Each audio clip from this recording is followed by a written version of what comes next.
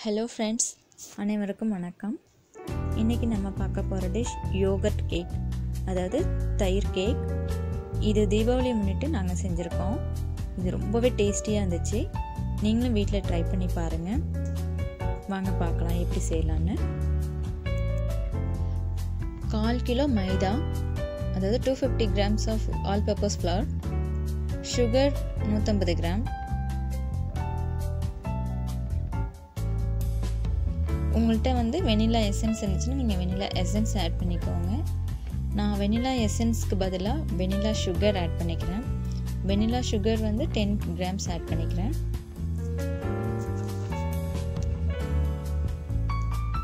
அதுக்கு பிறகு baking powder ஒரு 10 grams. இது கண்டிப்பாக நீங்கள் வீட்டில் ட்ரை பண்ணி பாருங்கள். ரொம்ப டேஸ்டியாக இருந்துச்சு, சாஃப்டாகவும் இருந்துச்சு. குழந்தைங்க நல்லா விரும்பி சாப்பிடுவாங்க.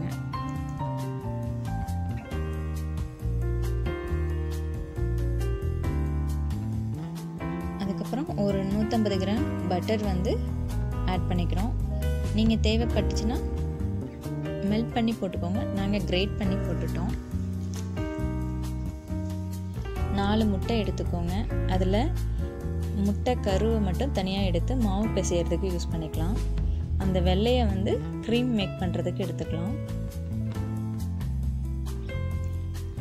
ஆனால் இதில் மெஷர்மெண்ட் எப்போவுமே மாறக்கூடாது. உங்களுக்கு ஒரு அளவு வச்சுக்கோங்க. வேயிங் பேலன்ஸ் இருந்தால் வெயிட் பண்ணிக்கோங்க, இல்லைன்னா இந்த மாதிரி ஒரு கண்டெய்னரில் மெஷர் பண்ணிக்கோங்க. நல்லா பிசைஞ்சுக்கணும், தண்ணி ஆட் பண்ணக்கூடாது. மாவு நல்லா சாஃப்டாக பிசைஞ்சுக்கணும். இப்போ நம்ம பிசைஞ்சிட்டோம். இதை ஹாஃப் போர்ஷன் நம்ம ஃப்ரீசரில் ஸ்டோர் பண்ணிடணும் ஒரு 1/2 hour. ஏன்னா மேலே கிரேட் பண்ணுறதுக்காக நம்ம ஃப்ரீசரில் வச்சா தான் அது கிரேட் பண்ணுறதுக்கு ஈஸியாக இருக்கும். ஓகே, நம்ம இதை ஃப்ரீசரில் வச்சிடலாம். இந்த ஹாஃப் போர்ஷன் ஸ்ப்ரெட் பண்ணிக்கலாம் கொஞ்சம்.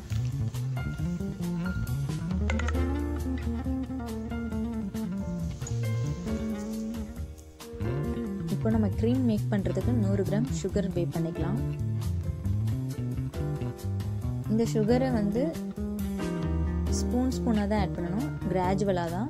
டைரெக்டாக நம்ம ஃபுல்லாக கொட்டக்கூடாது. இப்போ எக்கோட ஒயிட் பார்ட்டை பீட் பண்ணிகிட்ருக்கோம். இதில் கிராஜுவலாக ஆட் பண்ணணும். இதுக்கப்புறம் லெமன் ஜூஸ் எடுத்துக்கிறோம். இது ஒரு லெமன் ஃபுல்லாகவே நம்ம எடுத்துக்கணும். உங்களுக்கு புளிப்பு டேஸ்ட் கொஞ்சம் கம்மி பண்ணிக்கணும்னாலும் நீங்கள் ஹாஃப் லெமன் எடுத்துக்கலாம். நான் ஒரு ஃபுல் லெமன் எடுத்திருக்கேன்.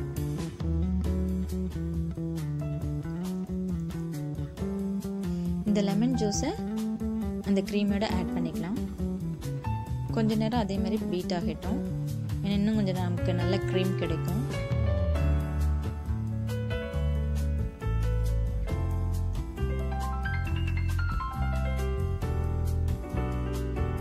இதுக்கிடையில் நம்ம க்ரீம் ரெடி ஆகிட்டுருக்கு. இதுக்கிடையில் லெமனோடைய ஸ்கின் இருக்கு இல்லைங்களா, அதை கிரேட் பண்ணிக்கலாம். நான் லெமனோட ஸ்கின் எடுத்திருக்கேன். உங்களுக்கு தேவைப்பட்டால் ஆரஞ்சோட ஸ்கின்னு, வேறு என்ன மாதிரி ஃப்ரூட்டோட அரோமா, அந்த டேஸ்ட் ஃப்ளேவர் வேணுமோ அந்தமாரி நீங்கள் எடுத்துக்கோங்க. இந்த கிரேட் பண்ணின இந்த பீலை நம்ம க்ரீமில் ஆட் பண்ணிக்கலாம்.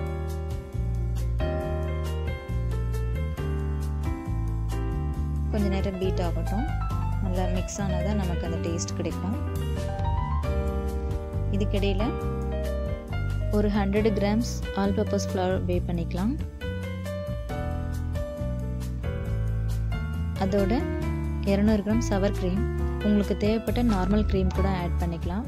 நான் 200 grams சவர் க்ரீம் எடுத்திருக்கேன்.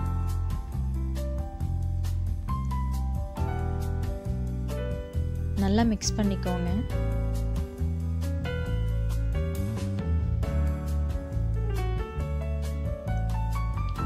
நல்லா மிக்ஸ் பண்ணதுக்கப்புறம் தயிர் 1/2 லிட்டரு ஆட் பண்ணிக்கணும். எப்போவுமே மெஷர்மெண்ட் மாறக்கூடாது. மெஷர்மெண்ட் மாறினா உங்களுடைய அந்த டேஸ்ட் கரெக்டான அந்த சாஃப்டான கேக் கிடைக்காது.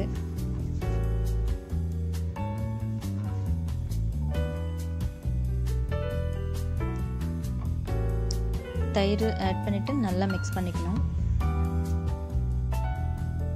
தயிர் ஆட் பண்ணிவிட்டு நல்லா மிக்ஸ் பண்ணிடணும்.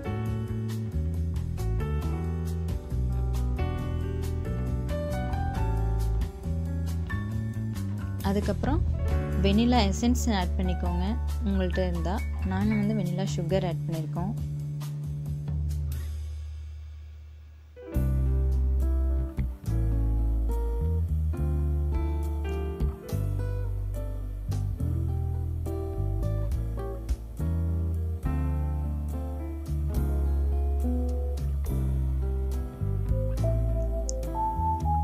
இதுக்கப்புறம் நம்ம பீட் பண்ணி வச்சுருந்த இந்த க்ரீம் ஆட் பண்ணிக்கலாம், எக்கோட க்ரீம்.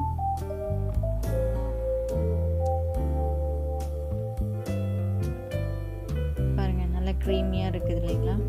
இது பார்த்தோம்னா நம்ம ஃபெர்மெண்டடான இட்லி மாவு மாதிரி இருக்கும். ஸோ அந்த கன்சிஸ்டன்சி இருந்துச்சுன்னா கரெக்டான அந்த சாஃப்டான கேக் நமக்கு கிடைக்கும்.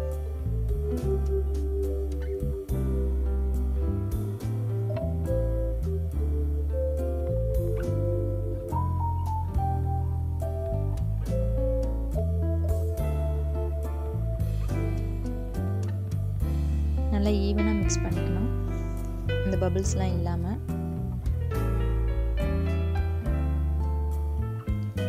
இப்போ ஒரு பேனில் ஆலிவ் ஆயில் கொஞ்சம் ஆட் பண்ணிக்கணும், நல்லா ஸ்ப்ரெட் பண்ணிக்கணும். அதுக்கப்புறம் ஆல் பர்பஸ் ஃப்ளவர் வந்து கொஞ்சமாக மேலே ஸ்ப்ரிங்கிள் பண்ணிக்கணும். எதுக்குன்னா நம்ம மேக் பண்ணுற அந்த கேக் வந்து கீழே ஸ்டிக் ஆகாமல் வர்றதுக்கு தான் இந்த மெத்தடு.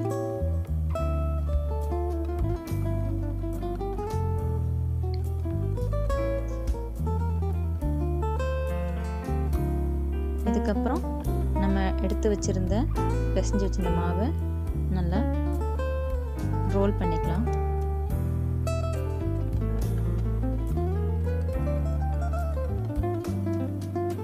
நல்லா இதை ரோல் பண்ணிக்கணும்.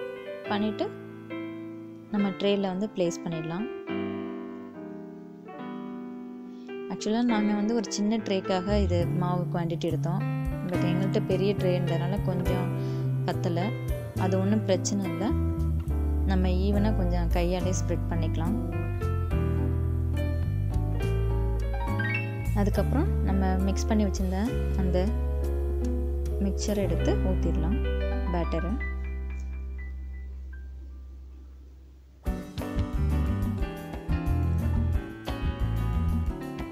இதுக்கிடையில் வந்து நம்ம அவனை வந்து ஹீட் பண்ணி வச்சுக்கணும். 190 டிகிரி சென்டிகிரேட் 15 மினிட்ஸ். நம்ம ஃப்ரீசரில் வச்சுருந்த அந்த மாவை எடுத்துகிட்டு வந்து நம்ம கிரேட் பண்ணிக்கலாம். மேலே வந்து கொஞ்சம் நமக்கு கிறிஸ்பியாகவும் கிடைக்கும் இந்தமாரி போடுறதுனால. இப்போ அவனில் வச்சிடலாம். வச்சதுக்கப்புறம் 50 மினிட்ஸ் 190 டிகிரி சென்டிகிரேட்டில் வச்சு பேக் பண்ணியிருக்கோம். நல்லா சூப்பராகவே வந்திருக்கு. பயங்கர அரோமா, ரொம்ப சூப்பராக இருக்குது பாருங்கள். ஒரு 10 மினிட்ஸ் வெளியிலே வச்சிடலாம், இன்னும் ரொம்ப ஹீட்டாக இருக்கும்.